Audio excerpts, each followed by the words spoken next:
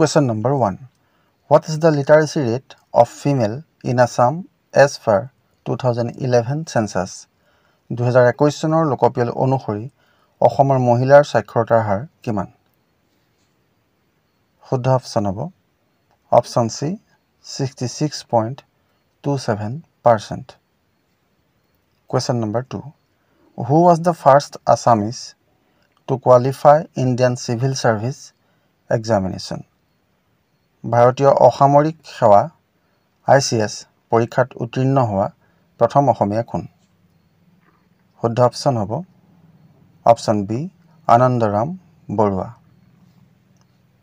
Question number 3. Who was the first Assamese to become the President of India?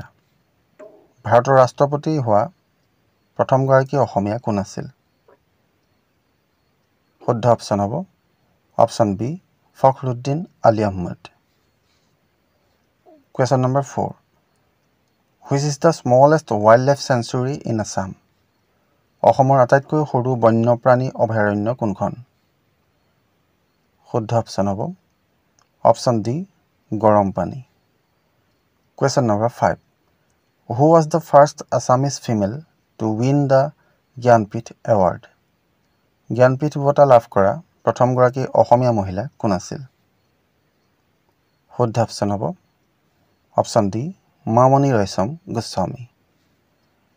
Question number 6. Who was the first Assamese to win the Jnanpith award? Jnanpith বঁটা লাভ কৰা প্ৰথমজন অসমীয়া কোন আছিল? শুদ্ধ option হ'ব option সি বীৰেন্দ্ৰ কুমাৰ ভট্টাচাৰ্য. তেওঁ মৃত্যুঞ্জয় উপন্যাসৰ বাবে জ্ঞানপীঠ বঁটা লাভ কৰিছিল. Question number 7. The first Assamese book that received the Sahitya Academy Award is? সাহিত্য একাডেমী বঁটা লাভ কৰা প্ৰথমখন অসমীয়া গ্ৰন্থ হৈছে? শুদ্ধ অপচন হ'ব option A Banaphul. Question number 8. Where is the headquarters of Assam Sahitya Sabha located? Assam সাহিত্য সভাৰ মুখ্য কাৰ্যালয় ক'ত আছে? শুদ্ধ অপচন হ'ব option A Jorhat. Question number 9. The Navagraha temple is located on which hill? নৱগ্ৰহ মন্দিৰ কোন পাহাৰত অৱস্থিত? শুদ্ধ অপচন হ'ব অপচন এ চিত্ৰাচল হিল. চিত্ৰাচল পাহাৰত অৱস্থিত. Question number 10. Which is the largest district of Assam in terms of population as per 2011 census? 2011 চনৰ লোকপিয়ল অনুসৰি জনসংখ্যাৰ হিচাপত অসমৰ আটাইতকৈ ডাঙৰ জিলা কোনখন?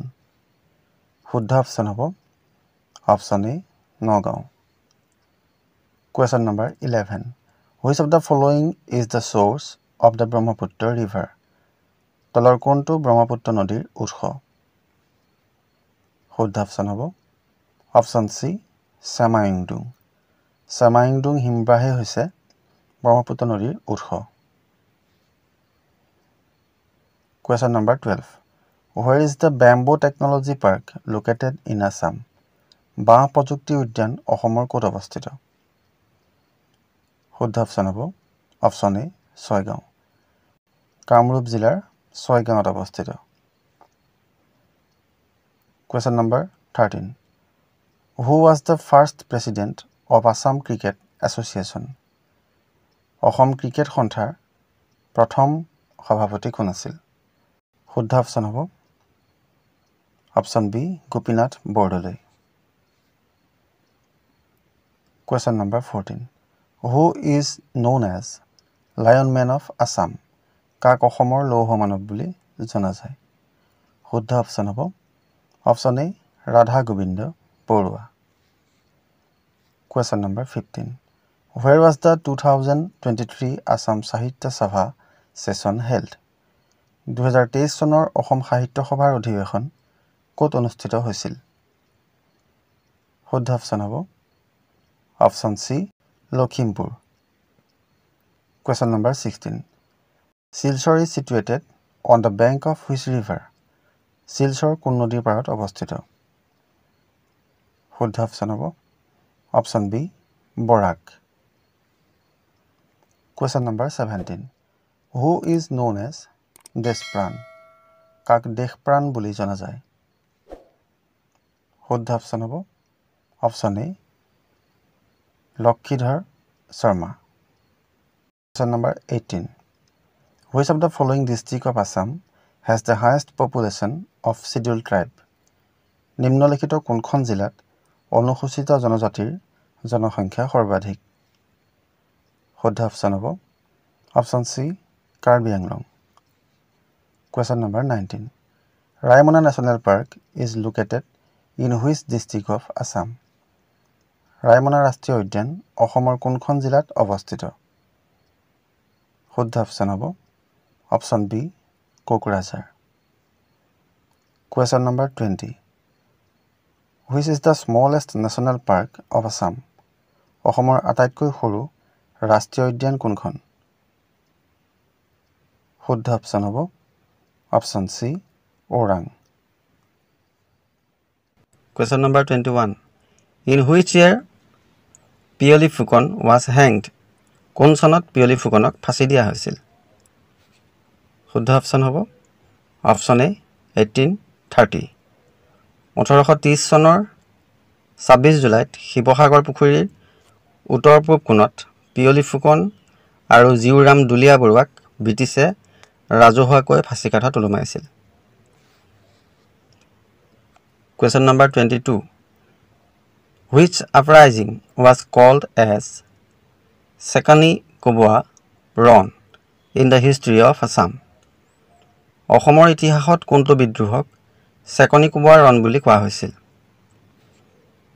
শুদ্ধ অপচন হ'ব অপচন সি মোৱামৰীয়া ৰিবেলিয়ন মোৱামৰীয়া বিদ্ৰোহক সেকনি কুবৱা ৰণ বুলি কোৱা হৈছিল মোৱামৰীয়া বিদ্ৰোহ আছিল মায়ামোৱা সত্ৰৰ ভক্ত মৰাণসকল আৰু আহোম ৰজাসকলৰ মাজত হোৱা সংঘাত Question number 23 Which of the following incident is called as Assam's Jallianwala Bagh massacre নিম্নলিখিত কোনটো ঘটনাক অসমৰ জালিয়ানৱালা বাগৰ হত্যাকাণ্ড বুলি অভিহিত কৰা হয় শুদ্ধ অপচন হ'ব অপচন ডি পথৰুঘাটৰ ৰণ 1894 চনৰ 28 জানুৱাৰী তাৰিখে অসমৰ দৰং জিলাৰ মঙলদৈ চহৰৰ পথৰুঘাট নামে ঠাইত স্থানীয় খেতিয়কসকলে মাটিৰ খাজনা বৃদ্ধিৰ প্ৰতিবাদ কৰোঁতে ব্ৰিটিছ পক্ষই প্ৰতিবাদকাৰী কৃষকসকলৰ ওপৰত গুলী চালনা কৰে পথৰুঘাটত সংগঠিত হোৱা এই বিদ্ৰোহক পথৰুঘাটৰ ৰণ বুলি কোৱা হয় Question number 24 By which name Kamaleshwar Singha was known before he became the king ৰজা হোৱাৰ আগতে কমলেশ্বৰ সিংহক কি নামেৰে জনা গৈছিল শুদ্ধ অপচন হ'ব option A Kinaram Gohain Question number 25 Who shifted the Ahom capital from Gorgaon to Rangpur গড়গাঁৱৰ পৰা ৰংপুৰলৈ কোনে আহোম ৰাজধানী স্থানান্তৰিত কৰিছিল শুদ্ধ অপচন হ'ব অপচন ডি ৰুদ্ৰ সিংহ